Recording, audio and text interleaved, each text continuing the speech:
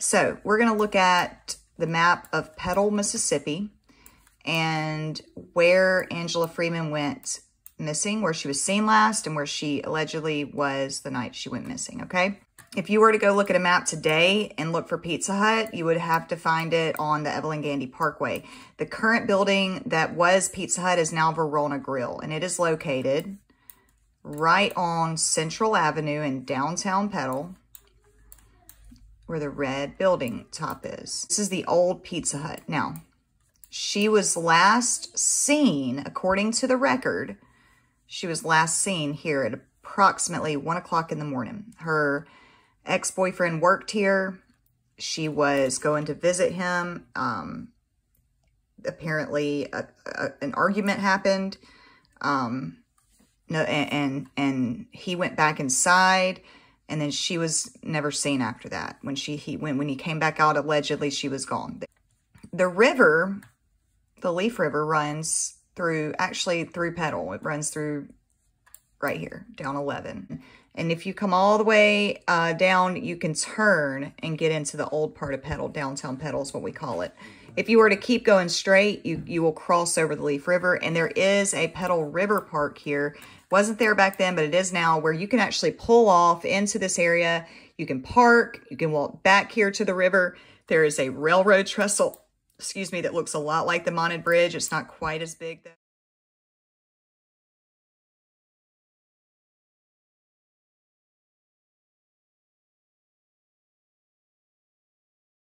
I've taken photographs of this from back here because it's being rebuilt right now.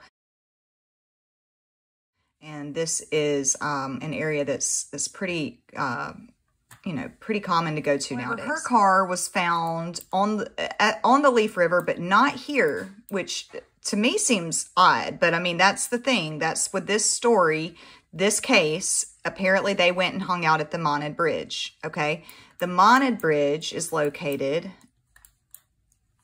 pretty good ways away, all the way down here. Okay, it's in right before you would get to New Augusta. This is the Mounted Bridge. And apparently, according to the story, according to what we know, her car was found somewhere in this area, parked near the bridge. The bridge is right here, so it's parked somewhere on this side, on the north side, in this area. Her shoe was found. Another shoe was found. Blood was found by her car. And that is where her car and her belongings, everything but her purse and keys and diary was found to this area now, the Mounted Bridge. You cannot pass this point right here. You will drive, and I'll show you in a second the different ways you can get here. But you can drive this far, then you'll see a road closed sign. And you can cut off down this road here. And back then, this camp was not there, to my understanding. This was built around 2006. Back then, I think maybe that shed was there, and that was it. And this land is frequently used for hunting. This is also the land where the Moody brothers killed 2 individuals in 1995. Well, they were attacked on the Mounted Bridge and then taken to what I believe I've been told where they lived, which was over here at Shaw's Loop, right here in this area.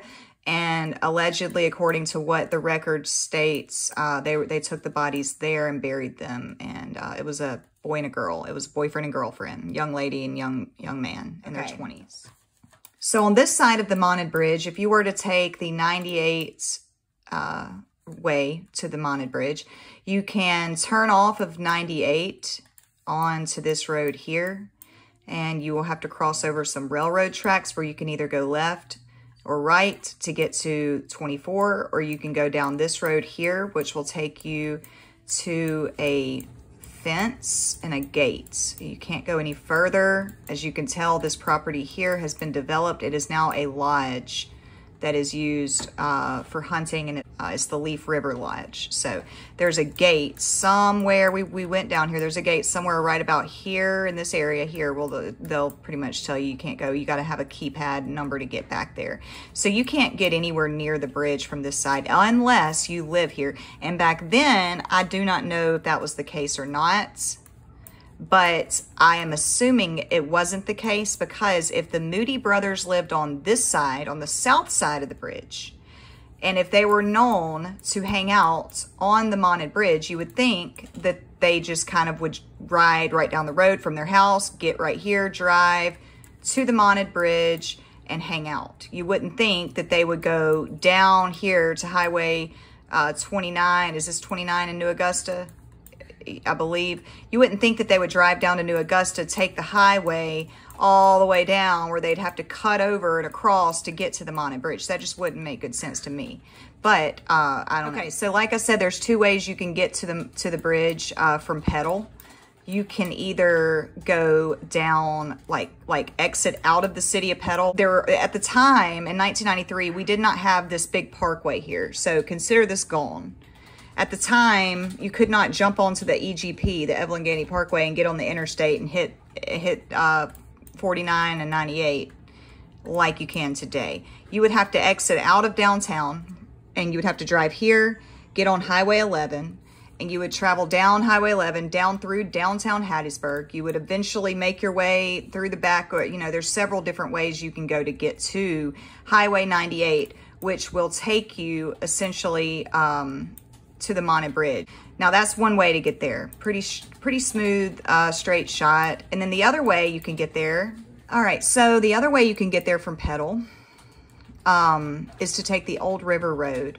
All right, you come down, let's say you're leaving, and there's multiple ways you can do this to get to Old River Road. But if it were me, this is what I would do. I mean, if it were me taking the Petal way, leave, come down Central Avenue here, so you get to the red light, then take a right and come down Main Street. Come down Main Street. You turn onto Carterville Road here and take this all the way. All right, you follow Carterville Road until you would get to this point right here where it forks. You can either go this way to get to Sunrise or this way to take Old River. You would take this Old River. You would follow this.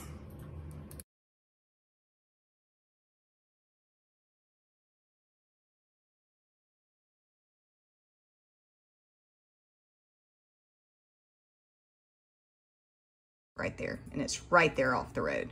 So let me zoom out so you can see just how much travel. So those are the ways to get to the Mounted Bridge. Obviously, like I said, on this end, it is pretty close from the road, not very far at all. In fact, let me measure it from here to the bridge. 0.35 miles. And let's say 600 yards from the road, from the Old River Road.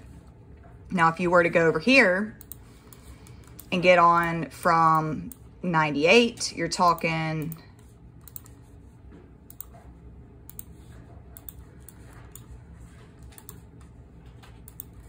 all right, you're talking 2,774 yards and 1.58 miles. So over a mile from the 98 side.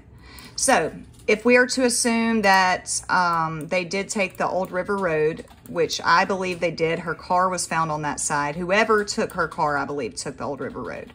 Then we need to look at where did the suspects or suspect live in relation to the Mounted Bridge. Where did they live back then?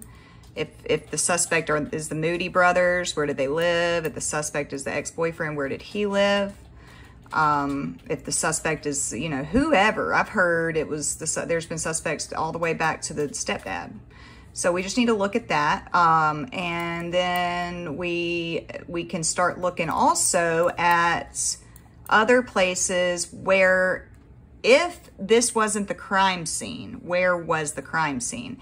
At the time, I don't know if this, I'm not saying anything, but like I've noticed this trailer back here in the All By Itself woods. I've wondered about that. Did anybody live here at the time? Did they hear anything going on? This is an RV park or some sort right here. To this day it is. I don't know if it was there back then. Did anybody witness anything here? This is like a gas station now, Pops or Paul's. Did anybody witness anything over here? Because I'm telling you, the minute you turn off Old River Road onto the Modded Road, pretty much anybody in this area is going to know you're there. There's no hiding from people, you know. Now that's now. I don't know what it was like back then. If her body was put in the river, hypothetically, it would go this direction. So if, let's say, they dumped the car here, somewhere in here, they brought her down to the river, they did something to her, put her in the river, her body would eventually wash up somewhere, I would believe. And if not, float to the surface. Right here, there's this 90-degree angle where the body could have very easily washed up around this area somewhere. Now, another thing to note that's kind of interesting is right over here. This is the New Augusta Leaf River cellulose plant, the Georgia Pacific. So, and there's a cemetery over here that's named Stevens Cemetery, right in here somewhere. But yeah, if let's say her body washed up somewhere in this area, this is highly traveled by log trucks. This is the railroad here that travels across and goes straight into this plant, and they make paper here. Across from the Leaf River, which runs right here, is the DeSoto National Forest and Camp Shelby. Locals know all about this. Bodies are found out here all the time. The DeSoto National Forest is so large, it spans, which this map is sideways, but it spans a huge part of southern Mississippi and the Gulf Coast area, headed towards the Gulf Coast, or, you know, the Gulf of Mexico, Biloxi, all that. All you have to do is just literally hop across the street and you're in territory that is very vast, lots of open land, lots of back roads and trails. People go hunting out here. Like I said, people are constant. In fact, last week, or the week that this story came out, that we started covering this, they found remains there. They find remains there all the time.